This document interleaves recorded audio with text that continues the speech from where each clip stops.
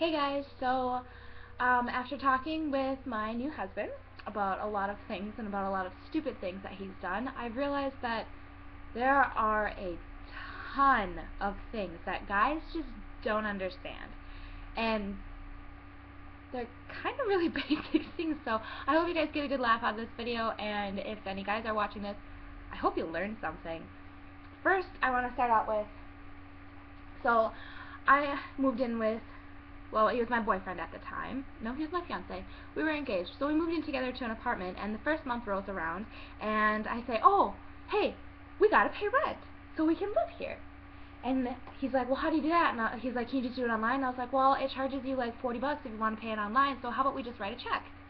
So he gets out his checkbook, and he says, how do I do this? And I was like, how do you write a check? Like, this is what was around before debit cards and credit cards. Everybody knows how to write a check. I mean, didn't you get a check for your birthday or Christmas? Didn't everybody ever give you money? And he's like, well, yeah, but I don't know how to write one. So I showed him how.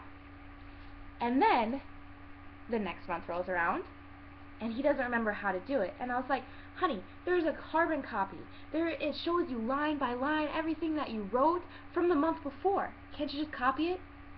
Oh, okay. Where do I sign it again? Is it this one? And I was like, no, don't sign that one. It'll make it invalid. So I'm going to show you how to write a check. So you take your check, and because I'm not stupid, I blacked out all the information that's really important. This will be your check number up here, and so the bank knows all the order of your check. So if it says like 101 and then 102 and all of a sudden you jump into 197, they're going to say, what's going to happen? What happened to all those checks? What'd you do with them? This down here is your bank account and routing number. So before you go off showing people all your checks and asking everybody in the neighborhood how to write a check, please be careful, because that's kind of important, and that's how you can get your identity stolen. Up here is your name, your address, where you live. Okay? And then somewhere on the check is probably going to be your bank. I have USAA.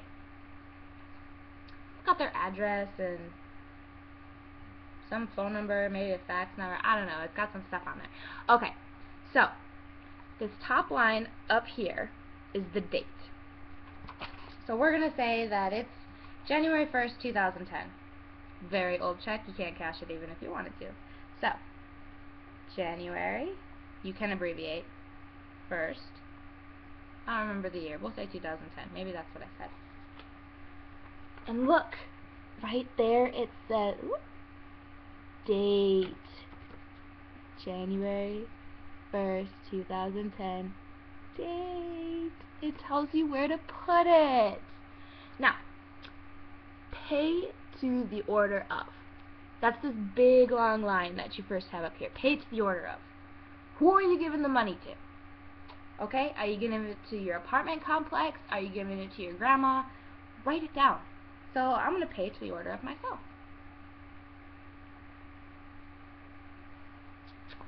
I didn't put a last name. Usually you have to have a last name. You could write to the order of cash so that they can only cash it. But then anybody who finds the check can cash it, so I don't really like that idea so much. And then in this nice little box here that has a dollar sign, you put how much money you want to give the person. $20 sounds good. I'm going to give myself $20. I deserve $20.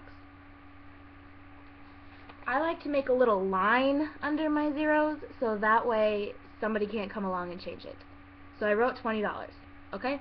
Now this next line under here that ends with the word dollars, underneath where you wrote the dollar amount, is where you literally have to spell out how much you want to give somebody. Okay? So you have to write the word $20. Some people don't write the word dollars because dollars is right there. I was taught to do it anyways, and then to add in the change. So I mean, if you just have a whole dollar amount, just write the word and then draw a line, because I was told you draw a line so that somebody can't scribble it out and change the amount and, you know, change your check and how much money you're giving them. And then I put and 00 over 100. 00 because I'm not giving myself any cents, over 100 because there's 100 cents in a dollar. So if you put 99 over 100, you get 99 cents. Make sense? and then my snazzy little line so nobody can write anything afterwards. Okay. There's this nice little word that says for. Sometimes it says memo. Right here. What's it for? You don't have to write anything in there. You can leave it blank. It's totally up to you. I'm going to write for... Don't sign that line. The line next to it, right here, oh, I'm sorry, right here, this little backwards computer screen is throwing me off. Mine says MP, okay? That's where you sign it. If you do not sign it, your check is not valid.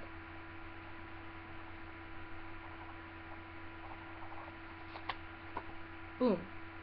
That's how you write a check. You give it to the bank, you cash it, you deposit it into your check, blah, blah, whatever life goes on. Okay. Lesson number 2 for today.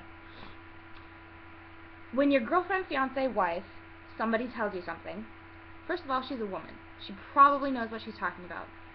If it's anything kitchen related, she definitely knows what she's talking about, okay?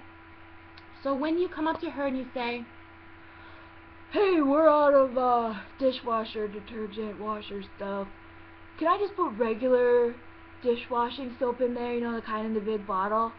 And she says, no. Yes, she's probably sure. You don't have to say, are you sure? Because it's for washing dishes. Yes, I am 100% sure that you cannot put your regular Dawn, Ajax, whatever dish soap into the dishwasher. What happens when you put high pressure water onto a little bit of soap, especially in liquid form? What happens to it? What happens when you add bubble bath, a little bit of liquid soap, to high pressure water in the bathtub? What happens? A bunch of bubbly, foamy stuff comes out, right? Okay, same concept. It's going to happen to the dishwasher.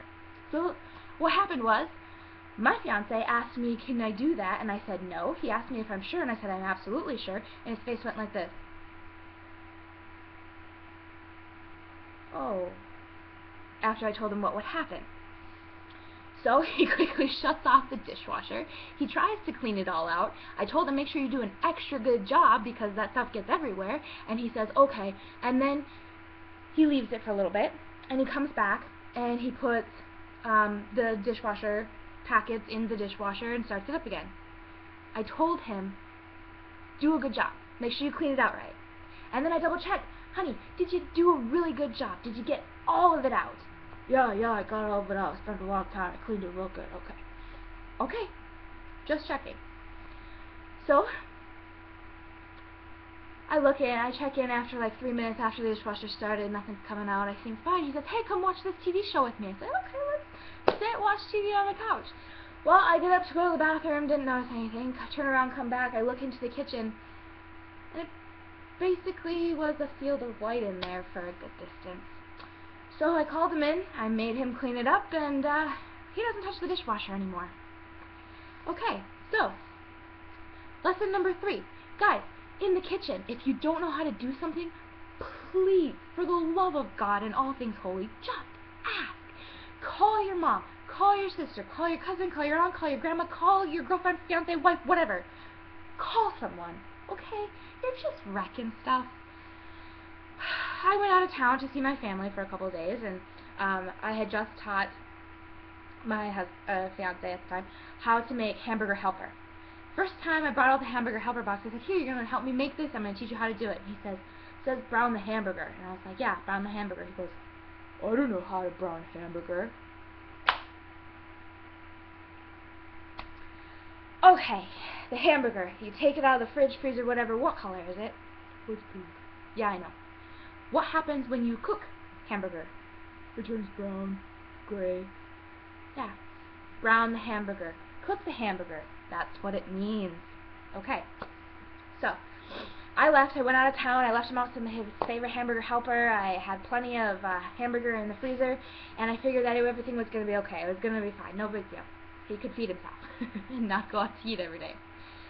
So I come home, and my best pan, the only one that I have for making like stuff that's a little bit soupier, needs liquid, and has the high edges, you girls probably know what I'm talking about. It's a really nice pan, and it's big, and it's perfect for hamburger helper or homemade spaghetti sauce.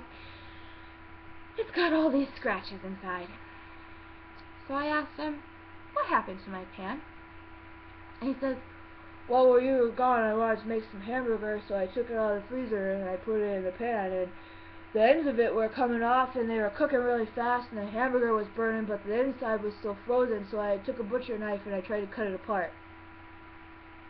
You what?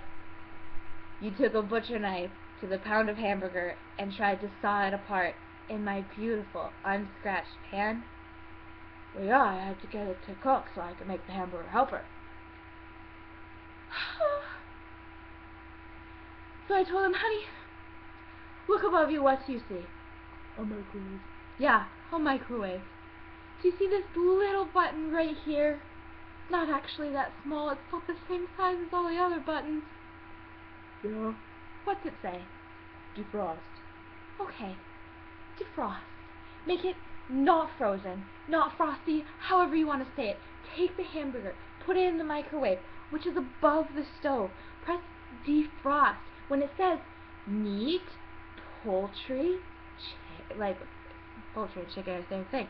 Meat, poultry, fish, whatever. Or it even says other. 1 meat, 2 poultry, 3 fish. 1. Now it says weight. 0.0. How much is the hamburger? 1 pound. 1.0. Start. Begin. Enter. Whatever you got. Look! It magically turns on, and it's not super high heat, so it's not cooking it, it's just thawing it out. And then when you take it out, you have this thaw, not frozen, ready to cook hamburger. You can turn it into hamburger patties, meatballs, whatever. Then you put it in the pan, and it cooks all even and nice, and you can break it up into the pieces that you want it to be in. Oh, makes sense. If I didn't love you so much, I would strangle you. Okay? You ruined my dishwasher. My best pan. You don't know how to pay rent on time. I really love you, honey, but some of the stuff you do is just ridiculous. And I'm sure there are plenty of women out there being like, God, my husband did that to my dishwasher too. I totally remember that. Made a huge mess everywhere. It ruins stuff. Or like, that one time he ruined my really good pan trying to put up stupid something in there. Just hit the defrost button. Like, women think that this is super, super simple. You know, we've known how to do this for forever. You know, we were 5, 10, 12 years old helping our moms cook. Hey, put this in defrost for such and such an amount of time. We've understood this for forever. I think that we forget that men, while we were inside cooking, were out playing video games, hunting something, playing cowboys and robbers, cowboys and Indians, whatever, out in the backyard. So they didn't actually learn any of the stuff that we learned. So when they make a mistake, we're like, are you dumber than a box of rocks? But really, they are trying. I mean, he tried. He tried to cook himself dinner. He tried to do the dishes for me, and he tried to be able to pay rent. But I would have much rather he asked about the hamburger and asked before putting the Dawn dish soap in the dishwasher. As for the check part, he really didn't know what he was doing, and I was doing it at the same time, so he kind of had to ask me. Guys, just ask a woman. Any woman. She's gonna know how to help you out. She's gonna know how to fix it. And then, first of all, she taught you the way she does it, which means that technically you're doing it the right way. And secondly, she's not gonna be ticked off because you didn't wreck anything because you asked her first. Save yourself the trouble. Save us the trouble. Save us the pulling our hair out. Just ask. And rant.